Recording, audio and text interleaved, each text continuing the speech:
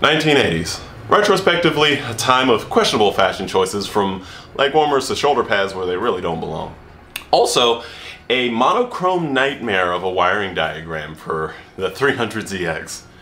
But in Nissan's grand design, they also broke it down just a little bit easier so people who did not have an electrical engineering degree could understand what it was they were looking at, i.e. pretty much anybody who was working on this car in that day and age, because this was still in the time when people still worked on their cars and weren't just like you and I, where we're trying to squeeze every ounce of these soda can size combustion chambers. Did I say every ounce? Welcome to the video. If this is your first time here, my name's Derek, this is Fatal RPM, and this is going to be the first video of a three-part series. So in the first video here today, we're going to be basically pulling everything that's related to the engine control system. I forget exactly what it is they call it, but it's ECCS, which is what's going to control the whole EFI. In the following video, what we're going to do is we're going to go ahead and go through the wiring, see what it is that we need to bring over so that we keep everything functional in the Z as is. Or pretty much everything functional as we want to keep functional. And in the third video, we're going to install the wiring harness. Now, the timeline of how these videos are going to come out is a bit questionable at this point, mainly because, as you can see right here, this is the engine, fresh off of being tore down almost completely. We still have the crank, pistons, rods, and some other accessories still here on the engine. And in order for us to get the wiring pretty much in the car, we're going to have this thing done, more or less.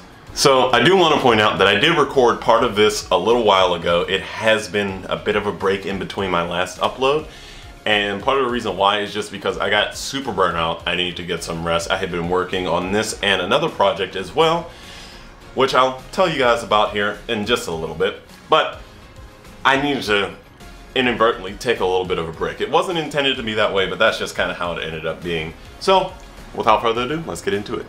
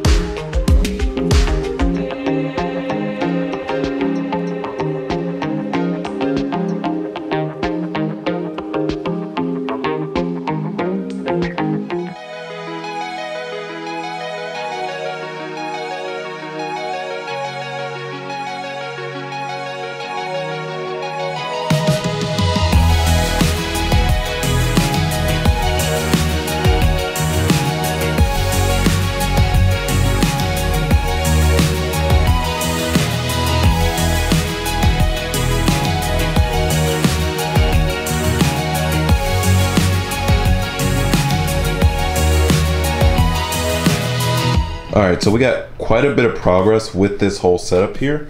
So as you can see, we that corner's basically empty now. There are a couple things that are in here that I didn't remove, mainly because I don't know what they are. So one of those things is this little sensor right here. The other thing was over here. Oh, this guy. I have no idea what that is. It looks like he goes under the car somewhere, but yeah. The other things that are in the main harness that we're gonna have to keep was the plug down there. It's wrapped in painter's tape. Goes here to the little setup for the heater core. So that's gonna be one of the things that we're actually gonna need to keep. That's currently in this harness. We have a couple lines that go up to the battery and whatnot. That's what all these extra lines are here. Other than this big thick wire, that's the main harness for the car, which is currently sitting down there. I don't want to pull it out quite yet because, of course, it goes through the firewall and the firewall is grommeted. 3 weeks later. 1980s. Retrospectively, a time of questionable fashion. Oh, no, we did this already. Sorry.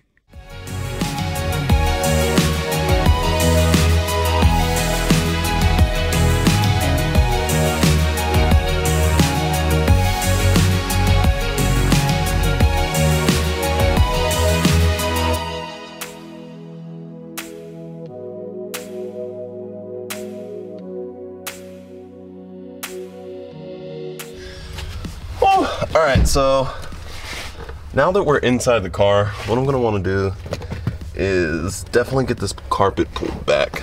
And now we have access to the ECU. Obviously yours won't be this simple. There's gonna be panels in here that you'll have to take out, but this is all I had to do. All we're really trying to worry about here in this corner is going to be what's plugged into this guy. We are gonna be moving the ECU that we're gonna be putting in here somewhere under the dash, probably inside the back of the glove box. It's not gonna fit here. It's like twice as thick as this thing. So let's go ahead, let's get this unplugged. There are 3 plugs going into this guy here. Got these 2 up top and the one down here, which I can't really get my finger on. Oh, the clip's broken.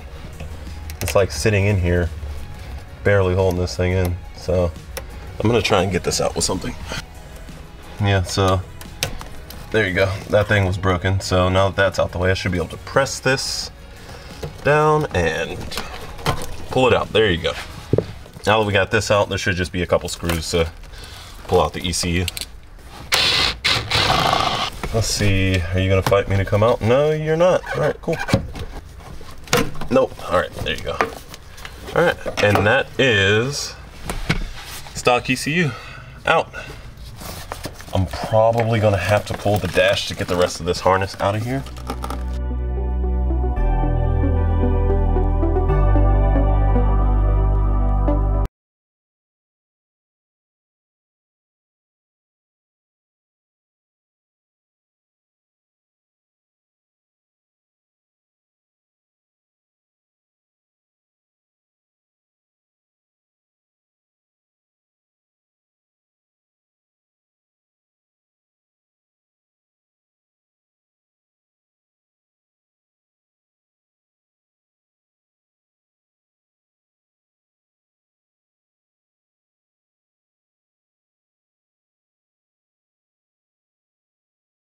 All right, so now that that is all done, as you can see the light at the end of the tunnel there, we finally have the engine harness out. This guy here is going to be the only plug that we are going to be carrying over because this actually goes to stuff inside the car. But other than that, there were these 2 plugs in here that I have no idea what these go to. They weren't actually plugged in anything, so we'll figure out what this is. Honestly, it's probably for the other dash, but I don't know. In addition to that, we have these 3 plugs here, which are being trashed. So everything pretty much in this part of the harness is coming out of the car, and you can see that's a lot of wires. So that's honestly the bulk of it, other than the ones that go in here. But we're gonna pull this out of the harness, and from there, these are the 3 that were in the ECU that are getting replaced. Woo. Lift up this whole harness here. Holy hell. As it stands, things that you will want to replace more than likely, seeing as how I forgot, I'm not using the wide angle, so I gotta stick my arm all the way out to you guys. As with a lot of project cars, whenever you go standalone, if it's not like a plug and play option, you're gonna wanna have some type of fuse box, fusible link box, because what we did here is we went ahead and there was only one fusible link that's in here that had to come out, and it's the one that was here in the slot you may have seen during the time lapse, and it's this link right here.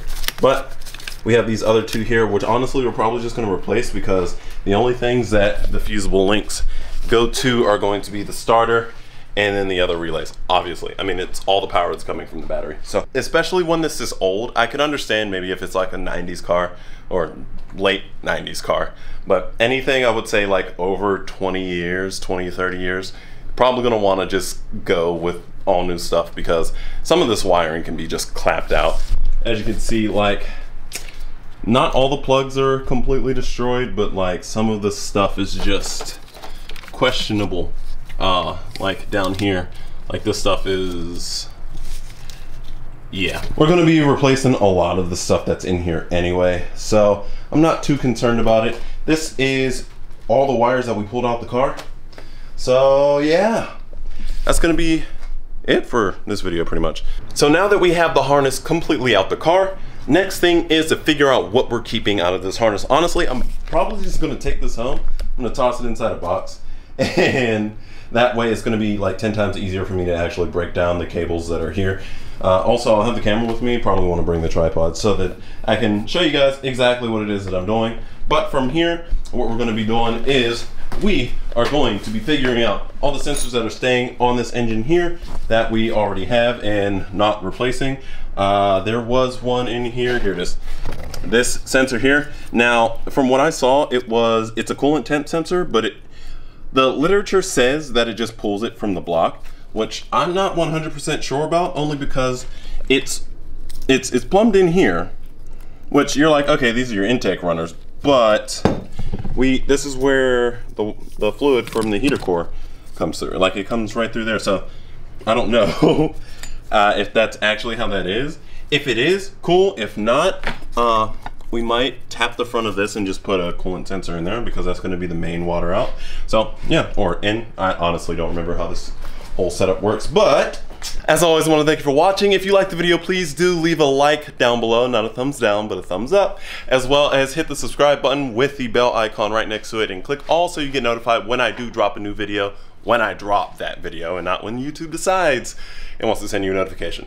Most of the time I post around noon, so noon Eastern Standard Time, so that's when you'll be looking forward to it. But as always, I want to thank you again for watching. Peace out, and I will see you in the next one.